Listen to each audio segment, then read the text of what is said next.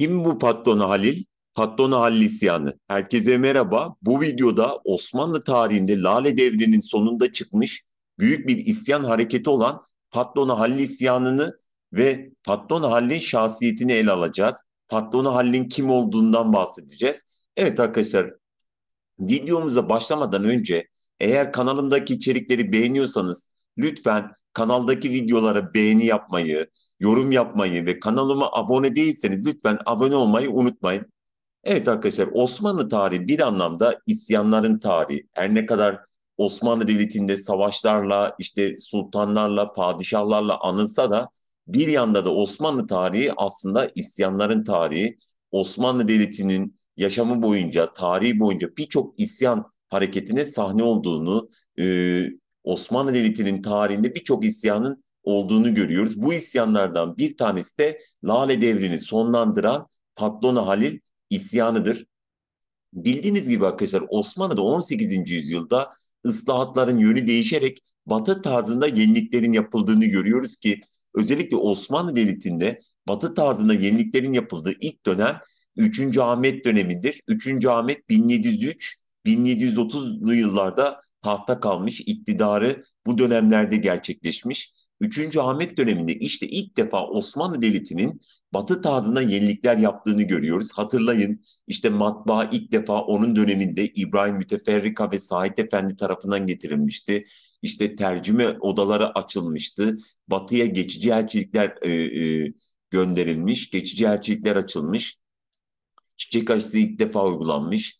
Kağıt, çini fabrikaları açılmış ve itfaiye teşkilatı Yeniçeri Ocağı'ndan oluşturulmuştu. Tabii bu dönem Lale Devri diye Osmanlı'da anılmıştı.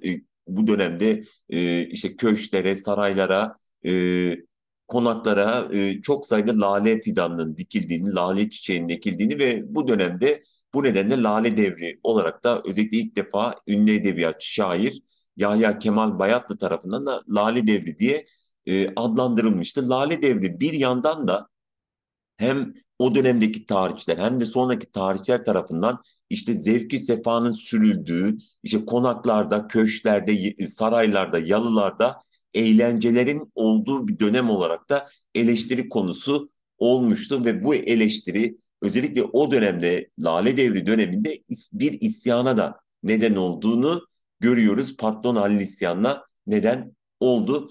Lale Devri'nin padişahı 3. Ahmet ve o dönemin sadrazamı da Nevşehirli damat İbrahim Paşa'ydı arkadaşlar.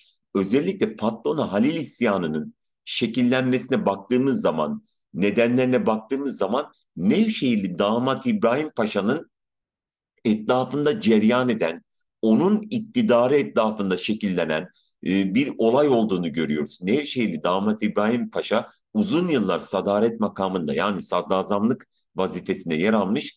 Dolayısıyla onun gerçekleştirdiği kadrolar, kadrolaşma hareketi Patton Hallisyan çıkışında büyük rol oynadığını görüyoruz. Nevşehirli damat İbrahim Paşa Patton Halil isyanında arkadaşlar merkezdeki ana karakterlerden bir tanesi ki isyancılar onun görevden alınmasını, onun idamını isteyecekler ve sonunda da bu isyan sonucunda da arkadaşlar görevden alınacak, idam edilecek, yani isyanı arkadaşlar canıyla ödeyecek olan ana figürlerden birisi dönemin sadrazamı Nevşehirli Damat İbrahim Paşa. Çünkü o dönemde işte zevki sefa, o dönemdeki ekonomik sıkıntılar, o dönemdeki birçok olumsuz gelişmeler ona izafe edildiğini görüyoruz. Bunun nedeni de uzun yıllar sadrazamlıkta kalması olarak ifade edebiliriz. Evet, isyan neticesinde 3. Ahmet tahttan indirilecek isyancılar tarafından ancak o şekilde teskin olacaklar ve onun yerine yeğeni 1. Mahmut'un tahta çıkacağını görüyoruz. Patlona Halil isyanı 3. Ahmet'in tahttan indirilip yerine 1. Mahmut'un tahta geçirilmesiyle neticelenecek. Şimdi bu isyan nedenine bakacak olursak ekonomik sıkıntılar biliyorsunuz Osmanlı Devleti'nde işte 18. yüzyılda da ekonomik alanda işler iyi gitmiyor. Uzun süren savaşlar, bu savaşların getirdiği vergiler mesela imdadiye vergisi kalıcı hale getirilmiş. Mukataların artık hayat boyu verilmiş olması, işte kırsal alandaki, tarımdaki sıkıntılar nedeniyle şehire birçok insanın işsiz, güçsüz, aylak insanın göç etmesi, yani ekonomik sıkıntılar bu isyanın ana çatısını oluşturan, ana nedenini oluşturan unsurlardan birisi ve o dönemde yaşanan İran seferinden de olumsuz haberlerin gelmesi bu isyanın bir diğer nedeni ve Lale devrinin özellikle arkadaşlar ıslahatlarla öne çıkması, yenilikler yapılması, bu yeniliklerin de Batı tarzında gerçekleşmesi gerek devlet adamlarının bir kısmının gerekse ulemadaki bazı kesimleri rahatsız ettiğini görüyoruz. Özellikle seküler tarzda, yani laik tarzda, yani Batı tarzında işte matbaanın getirilmesi, işte en tercüme odalarının kurulması, bu tip yenilikler işte geleneksel düşünceye sahip olan devlet adamlarını ve ulemayı rahatsız etmiş. Arkadaşlar bu da isyanın gerekçelerinden birisi olduğunu görüyoruz ve tabii yine Osmanlı'daki iktidar oyunları, devlet adamlarının buradaki rolü isyanda nedenlerden bir diğerini oluşturuyor. Arkadaşlar dedik ya o dönemdeki zevki sefa, işte o dönemdeki devlet düzeni, o dönemdeki yönetim anlayışı eleştirilerin konusu olmuş. O dönemdeki tarihçilerden bir tanesi olan Şemdennizade Süleyman Efendi bakın bir eserinde o dönemi şu şekilde eleştirdiğini görüyoruz. Miras yedi meşrep, gece gündüz zevki sürür icat edip halka aldatacak şey lazımdır deyü. Bayramlarda meydanlarda dolaplar, beşikler, atlı karıncalar, salıncaklar kurdurup erkeklerle kadınları karışık salıncağa bindiren, salıncağa binip inerken hubbaz yiğitlere kadınları kucaklattıran, hoş seda ile şarkılar söylettiren. Yani burada Süleyman Efendi bir eleştiri getiriyor. İşte ahlaki yönden bir çöküntü olduğundan bahsediyor. Zevki sefanın sürüldüğünü ve burada da kızlı erkekli karışık bir takım ahlaki sıkıntılara neden olan bir takım hareketlerin yaşandığını ifade ediyor. Buradaki Süleyman Efendi'nin eleştirisi kime yönelik, kime eleştiriyor burada? Bu eleştirinin muhatabı kim? Sadrazam Nevşehirli damat İbrahim Paşa olduğunu görüyoruz. Yani o dönemdeki arkadaşlar bu zevki sefalar, o dönemdeki sıkıntılar, yönetimdeki sıkıntılar hep en başta Sadrazam Nevşehirli damat İbrahim Paşa'ya yöneldiğini görüyoruz. Çünkü niye? Uzun süredir sadrazamlık makamında olan, sadarette oturan bir kişi. Dedik ya bu isyanda devlet adamlarının da rolü var. Ki o dönemde öne çıkan bu devlet adamları şunlar, Sadrazam Nevşehirli Damat İbrahim Paşa'nın damatları Kaptanı Derya Kaymakam Mustafa Paşa ile Sadaret Kettüdası Mehmet Paşa arasındaki geçimsizlik siyasi rekabeti hızlandırıyor. Bakın burada da özellikle damat Kaptanı Derya Kaymakam Mustafa Paşa'ya dikkat. Şimdi Sadrazam Nevşehirli damat İbrahim Paşa bu öne çıkan iki devlet adamı ki ikisi de damadı özellikle Sadaret Kettüdası Mehmet Paşa'yı tuttuğunu görüyoruz. Yani onu kayırdığını görüyoruz. Bu nedenle Kaptanı Derya Kaymakam Mustafa Paşa bu Patrona Halil isyanının ateşleyicisi ve başroldeki kurgulayıcısı olacak. Bakın tekrar söylüyorum. Kaptanı Derya Kaymakam Mustafa Paşa bu Patrona Halil isyanının kurgulayıcısı. Çünkü niye? Sadrazam Nevşehirli damat İbrahim Paşa Sadaret Kettüdası Mehmet Paşa'yı tuttuğunu görüyoruz. Onun dışında yine ulemadan İspirzade Ahmet Efendi Ayasofya vaizi ve İstanbul Kadısı Zülali Hasan Efendi de isyancılara destek verecek. Patrona Halil isyanını arkadaşlar destekleyecek ulemaya bakacak olursak İspirzade Ahmet Efendi, Zülali Hasan Efendi. Birisi İstanbul Kadısı, bir diğeri de Ayasofya vaizi arkadaşlar. Evet, bu isyanı çıkaran, Patrona Halil isyanını çıkaran kişi işte isyana ismini de veren Patrona Halil'dir arkadaşlar. Evet ona niye patrona denmiş? Çünkü Yeniçeri Ocağı'na mensup olan ve bir süre kalyonlarda Levent olarak görev yaptığı için kendisine kor amiral anlamına gelen patrona lakabı verilmiştir. Yani bir süre Yeniçeri Ocağı'nda görev yapmış alt rütbelerde arkadaşlar. Kalyonlarda Levent olarak görev yapmış. Ona arkadaşları işte ahbapları patrona kor amiral ünvanına gelen kor amiral anlamına gelen patrona lakabını verdiğini görüyoruz. Arkadaşlar İran seferi alınınca Kaptan Paşalığa ilaveten İstanbul Kaymakamlığına getiriliyor Kaymakam Mustafa Paşa. Hani bu Nevşehirli, Sadrazam Nevşehirli damat İbrahim Paşa'nın damadı var ya Kaymakam Mustafa Paşa. Bu isyanın tetikleyicisi olacak. Amacına ulaşmak için işte fırsat bu fırsat diyor. Nasıl olsa işte devlet erkanı, önemli kişiler sefere çıkacak diyor ve bu çerçevede bir isyan hazırlığı girişiminde bulunuyor ve daha önceden tanıdığı ve bir cinayetten dolayı idamdan kurtardığı Arnavut asıllı olan Yeniçeri Ocağı'nın 17. orta mensubu olan Hurpeşteli patronu Halle isyan hazırlıkları için arkadaşlar, evet, ona bir fırsat, onu isyan hazırlığına teşvik ediyor. Bu çerçevede onun isyan hazırlığı için arkadaşlar onu bu şekilde yönlendirdiğini, bu isyana motive ettiğini görüyoruz. Kim motive ediyor? Kaymakam Mustafa Paşa, Sadrazam Nevşehirli damat İbrahim Paşa'nın damadı, kendi işte makam için, kendi mevki hırsları için arkadaşlar bu isyanı örgütlemesi için patronu Halil'i motive ediyor, yönlendiriyor. Halil, patron Halil o zamana kadar bazı olaylara karışmış, Niş ve Vidin ayaklanmalarına katılmış, 2 defa ölüm cezasından kurtulmuş, etkili konuşabilen bir kişi. Arkadaşlar patronu Halil işte Yeniçeri ocaklarında görev yapmıştı. Sonra donanmada Leventlik yapmış. Yani bir anlamda bir zorba arkadaşlar. Bir zorba ama etkili konuşabilen bir kişi ve daha önce de bir takım isyan faaliyetlerine karışmış ve Kaymakam Mustafa Paşa onu bu isyanın elebaşısı olarak örgütlüyor. İstanbul'a geliyor daha sonrasında bu patronu Halil arkadaşlar. Bu görevleri yaptıktan sonra işte Yeniçeri Ocağı'nda yer aldıktan sonra donanmada Leventlik görevini yaptıktan sonra seyyar satıcılık yapıyor. Hamamlarda tellaklık yapıyor. Halk arasında ise gaybı bilen, yani bilinmezi bilen bir kişi olarak tanınıyor. Bir ün yapmış, bir nam yapmış yani.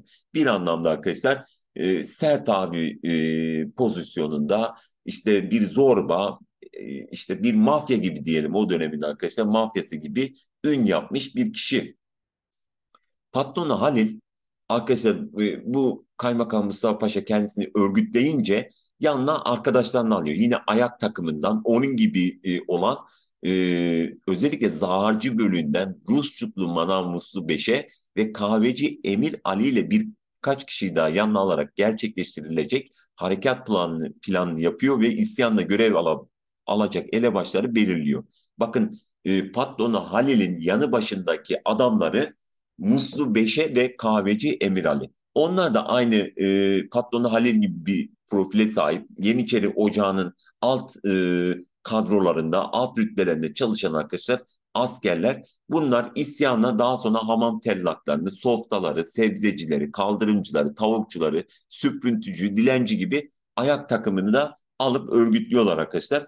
Ve 12 Rebülevvel 1143'te, yani 25 Eylül 1730'da Beyazıt Camii'nin kaşıkçılara açılan kapısı önünde toplanıyorlar ve 3 koldan kapalı çarşıya girerek dükkanı kapattırıp esnafı bayrak altında toplamaya başlıyorlar. 25 Eylül 1730'da isyanı arkadaşlar Et Meydanı'nda başlatıyorlar. Yani bugünkü Beyazıt Camii'nin önünde başlattıklarını görüyorlar ve şu sloganla yola çıkıyorlar: "Şer ile davamız vardır" diyerek ayaklanıyorlar. Esnafın ve halkın katılımıyla isyancılar giderek büyüyorlar ve arkadaşlar Et Meydanı'na geldiklerini görüyoruz. Evet arkadaşlar, Kaymakam Mustafa Paşa, bakın o dönemde İstanbul Kaymakamı sefer çıktığı için arkadaşlar, bakın orada ne yapıyor? İsyan çıktığı esnada Çengelköy'de Yalısı'nda kızının düğünü münasebetiyle İstanbul'a inen Sadaret Kettüdası Mehmet Paşa durumu kendine iletiyor ve Yeniçeri Ağası Hasan Ağa'ya da bildiriyor. Fakat asilere karşı hiçbir ciddi güvenlik tedbiri alınmıyor. Neden acaba? Çünkü zaten arkadaşlar bu isyanı örgütleyen, işte bu isyanı örgütleyen kişi kim? İstanbul Kaymakamı olan, o sırada vazifesi de arkadaşlar Kaptan Paşa olan Mustafa Paşa. Ona deniliyor, haber veriliyor arkadaşlar. Sadaret Tehdüdası Mehmet Paşa durumu haber veriyor, diyor bak böyle bir isyan çıktı. Ama adam ne yapıyor? Arkadaşlar bu bastırmaya yönelik çok ciddi adımlar atmıyor. Çünkü zaten bu isyanın kışkırtıcısı kendisi makam mevki için. O gece devlet ricali de arkadaşlar Üsküdar'daydı padişah ve devlet adamları arkadaşlar. Kendisi bu durum bildiriliyor padişah ve bunun üzerine arkadaşlar saraya geçiyor 3. Ahmet ve Sadrazam'la birlikte arkadaşlar bu isyanı bastırmada pasif davrandıklarını görüyoruz. Aslında Sadrazam Nevşehirli damat İbrahim Paşa zor kullanmak istiyor isyancılara karşı. Fakat arkadaşlar devlet adamlarının bir kısmı ve hanedan üyelerinden bir kısmı arkadaşlar buna karşı çıkıyorlar isyanın zorla bastırılmasına o gün için arkadaşlar. Tabii bu pasif tutum isyancıların daha da güçlenmesine, isyanın yayılmasına, asilerin şehre hakim olmasına neden oluyor. Hatta arkadaşlar Yeniçeriler de artık isyana katılıyor ve artık isyan çığırdan çıkıyor. Yani ayak takımının bir isyanı olmak yerine artık Yeniçerilerin de işin içine karıştığı çok daha büyük bir isyan dalgasına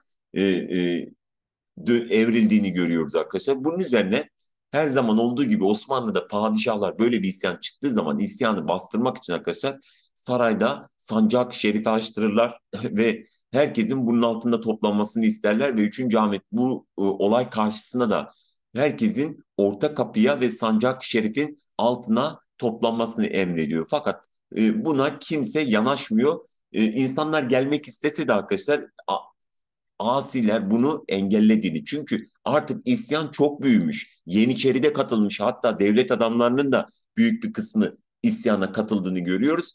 Arkadaşlar isyan artık çok büyük. 3. Ahmet asilerin istediği ricalden, devlet adamlarından asiler sadrazamı istiyor. Asiler Kettü'den Mehmet Paşa'yı istiyor. Kendilerine teslim edilmesini istiyor. Arkadaşlar bunun üzerine padişah devlet adamlarının telkini, hanedandan bazen telkini üzerine arkadaşlar Sadrazam damadı İbrahim Paşa'yı, Nevşehirli damat İbrahim Paşa'yı, kaymak Mustafa Paşa'yı ve Ketüda Mehmet Paşa'yı arkadaşlar idam edilmek üzere Bostancı Paşa'ya teslim ediyor.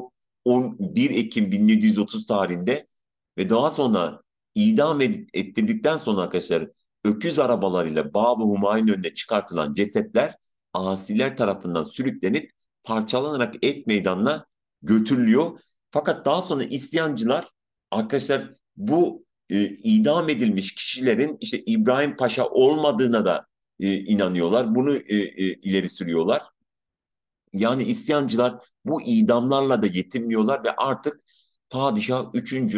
Ahmet'in tahttan indirilmesini, halini istiyorlardı. Neden istiyorlar? Çünkü biliyorlar ki 3. Ahmet tahta kalmaya devam ederse bir süre sonra bu isyancıları cezalandıracaktı. Kendi güvenliklerini garanti altına almak için 3. Ahmet'in de tahttan indirilmesini istediler.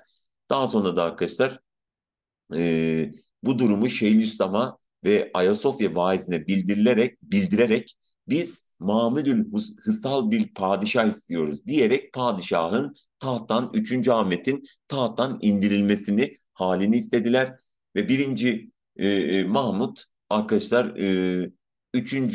Ahmet'in isteği üzerine tahta çıktığını görüyoruz. 1. Mahmut önce Hırkayı Saadet dairesinde namaz kılıp dua ediyor ve gece yarısından sonra iç biat törenine katılıp saray halkının tebriklerini kabul ediyor. 2 Ekim 1730'da İstanbul'da Osmanlı tahtına 1. Mahmud'un geçtiğini ilan eden cülüs toplarıyla uyanıyor. 2 Ekim'de tahta 3. Ahmet'ten sonra yeğeni 1. Mahmud geçiyor arkadaşlar. Ve onun bu tahta geçiş töreni de çok arkadaşlar aşağılayıcı bir şekilde olduğunu görüyoruz. Babüsade önüne kurulan bir tahta oturan 1. Mahmut için dış biat töreni hemen başlanıyor. Bu törende protokol ayaklanma liderlerinin uygunsuz giysi, hareket ve tavırlarıyla bir skandal oluyor. Ön sırada baldırı çıplak Yeniçeri eri kıyafeti giyinmiş ile silahları kuşanmış olarak Patrona Halil, Muslu Beşe ve diğerleri yer aldığını görüyoruz. Yani padişahın arkadaşlar tahta çıkış töreni olan cülüs töreni de bu şekilde isyancıların böyle nahoş hareketleri ve kıyafetleriyle çok uygunsuz bir şekilde başladığını görüyoruz. Patron Halil tahta 1. Mahmut çıktıktan sonra da bu İstanbul'a hakimiyetini bir süre sürdürüyor. İşte esnafın üzerinde, devletin üzerinde, devlet adamları üzerinde baskısını sürdürmeye devam ediyor. Et Meydanı'ndaki karargahında İstanbul'un meseleleriyle ilgileniyor. Ulema dahi şehirde herkes bu durumdan tedirgin oluyor. Günlerce İstanbul'da çarşı pazar yağmaları, yalı ve konak baskınları sürüyor. Bunun üzerine padişah arkadaşlar Kaptanı Derya Canım Hoca Mehmet Paşa'ya bir plan hazırlatıyor. 23 Kasım'da genel gündemli bir Divan-ı Hümayun toplantısı hazırlanıp patrona Halil ve bütün erkanı bu toplantıya çağrılıyor. 25 Kasım'da gizli bir toplantı yapılması kararlaştırılıyor. Bu gizli toplantıya gelen patrona erkanı ve muhafızları birbirinden ayrılıyor. Yani mahiyeti korumaları yanından ayrılıyor. Silahlarından arındırılan patrona Halil ve erkanı sünnet odasından alınarak bir baskınla öldürülüyorlar. Dışarıda bekleyen muhafızlar ise birer ikişer ayrı idam ediliyorlar.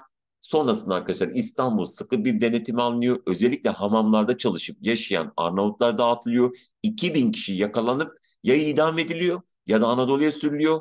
Böylece 25 Kasım'dan hemen sonra patron Halil isyanı kalıntıları sona erdirilip 1. Mahmud'un gerçek saltanatı başlıyor. Evet, patron Halil isyanı buydu arkadaşlar. Lale devrini sonlandırdı. 3. Ahmet'in tahttan indirilmesine, 1. Mahmut'un tahta çıkışına neden olduğu, ünlü Sadrazam Nevşehirli Damat İbrahim Paşa'nın idamına, öldürülmesine neden olduğu Osmanlı tarihinde bu şekilde iz bıraktı. Patrona Halil'de arkadaşlar tarihte böyle izler bıraktı. Evet, videoyu izlediğiniz için hepinize teşekkür ediyorum. Bir diğer videoda görüşmek üzere.